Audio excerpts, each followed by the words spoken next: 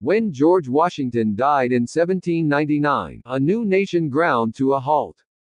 Mourning Americans wore black crepe armbands. Church bells tolled. And at Mount Vernon, the first president's estate, wrote a visitor, everyone was affected, but none so much as his domestics of all ages. Or so the story goes. Washington's domestics were enslaved workers. And though he promised in his will to free all of his workers when he died, only one of them immediately went free, and nearly half of the enslaved people at Mount Vernon remained in bondage for decades. The reason why has to do with law, marriage, and a family that disagreed with their patriarch's evolving views on slavery. Like nearly all wealthy landowners in Virginia, George Washington owned enslaved people who worked his land. He received the first enslaved workers of his own when his father died in 1743. Washington, just 11 years old at the time, was willed 10 enslaved people, and by the time he married Martha Custis in 1759, he had purchased at least 8 more. His new wife was a 25-year-old widow who arrived with enslaved workers of her own.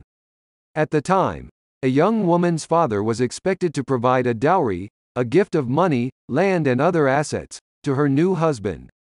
If he died before she did, a wife was entitled to 1/3 of his estate, also known as a widow's third, or a dower share, throughout the remainder of her life. She would live off of the proceeds of her dower share, and when she died, the money and assets would revert back to her late husband's heirs. The dower share was designed to protect a woman from poverty if she became a widow, but even though it was technically hers, it immediately became her husband's to manage when she remarried. Martha's dower share was massive and made her into one of Virginia's richest women. When her late husband, Daniel Parke Custis, died, 2/3 of his assets automatically went to their eldest son, John, who was a minor. The other third, including enslaved people, later went to Washington to manage. The enslaved people and all of their children were considered part of the dower share, and though they lived on Washington's estate and served him, they were technically held in trust for Martha's children. When they married, Martha brought 84 slaves along with her. By the standards of his day, Washington treated his enslaved workers better than most. But he expected more from them than the average slave, especially as he began to use his plantation as a kind of efficiency experiment. The future president tried out new farming techniques, closely monitored his enslaved workers' production in connection with the farm's yield. He whipped, beat, and separated people from their families as punishment. Washington also relentlessly pursued escaped slaves and circumvented laws that would allow his enslaved workers freedom if they did manage to escape to neighboring states. Over the years, Washington's thinking on slavery evolved. During the Revolutionary War, he became more uncomfortable with the thought of purchasing and owning other human beings. But though he supported abolition in theory, he never tried it in practice. His plantation, his wealth, and his position in society depended on enslaved workers.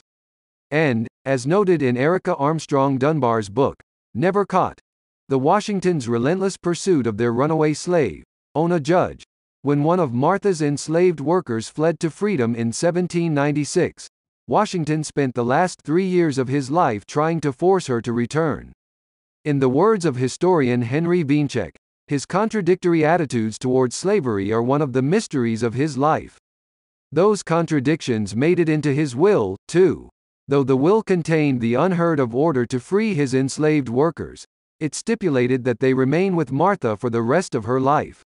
Freeing them, he wrote, would be attended by such insuperable difficulties by their intermixture with the dour Negroes, as to excite the most painful sensations, to manumit them. Translation. It would be too complicated to free the enslaved people, so instead they would be owned by Martha as long as she wished. Since he didn't technically own the enslaved people Martha had inherited, he didn't say they should be freed. Instead, he used them to justify the continued enslavement of the others. By the time George died, he owned 123 enslaved people outright. After Washington's death, Martha freed just one person, William Lee, a Revolutionary War celebrity who was the only enslaved person George said should be immediately given his freedom. But she didn't free the others, until she became convinced that they were plotting against her. After at least one fire and a rumor that an enslaved person wanted to poison her, she freed the rest of George's enslaved workers about a year after his death. It was just too risky to keep restive, enslaved people who longed for freedom among those she had inherited, she implied to friends like Abigail Adams.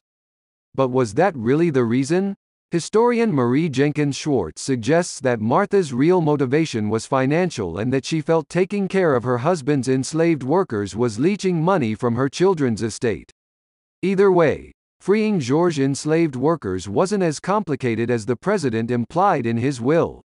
In January 1801, they left Mount Vernon as free men and women.